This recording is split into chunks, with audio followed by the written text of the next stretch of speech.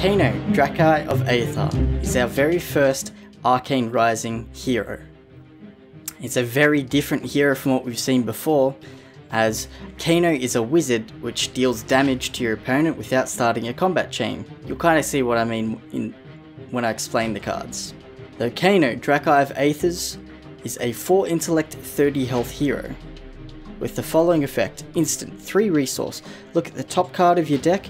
If it is a non-attack action card, you may banish it.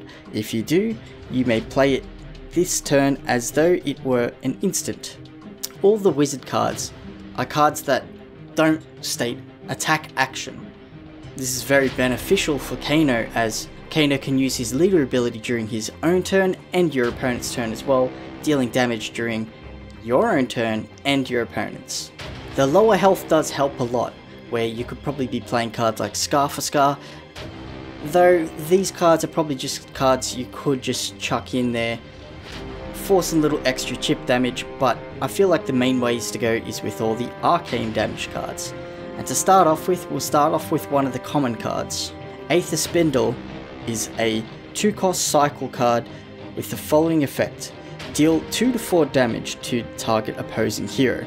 Opt X, where X is the damage dealt by Aether Spindle.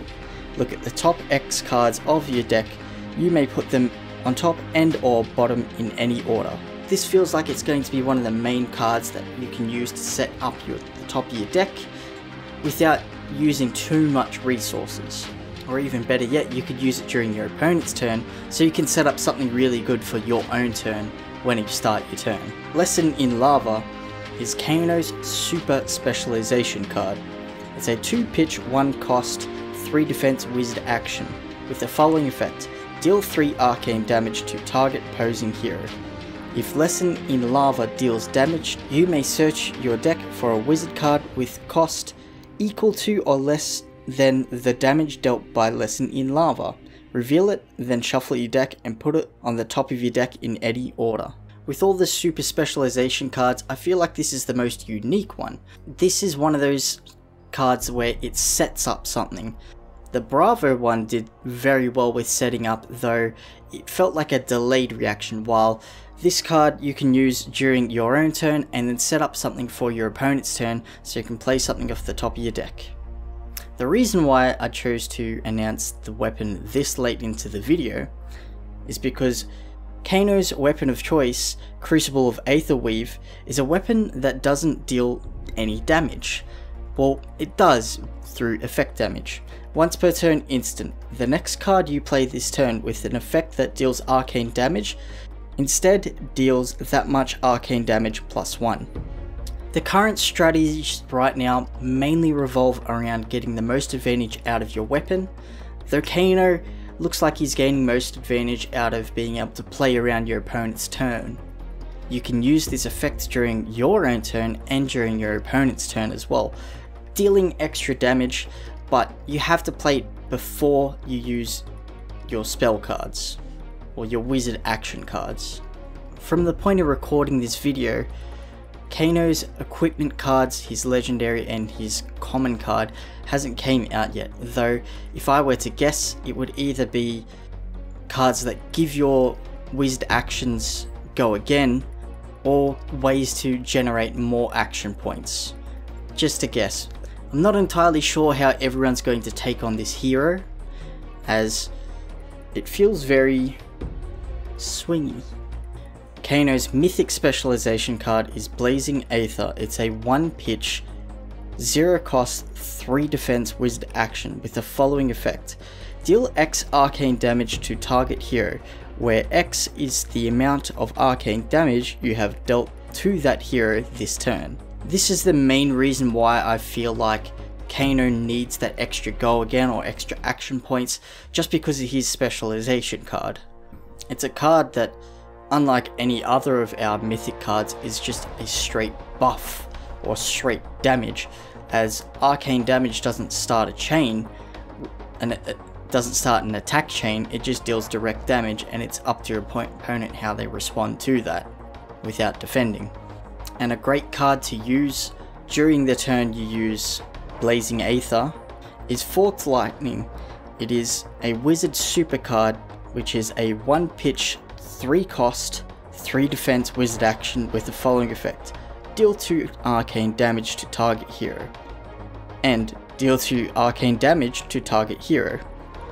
Effects that modify damage modify both damage effects of Forked Lightning. Forked Lightning is considered a single source of damage.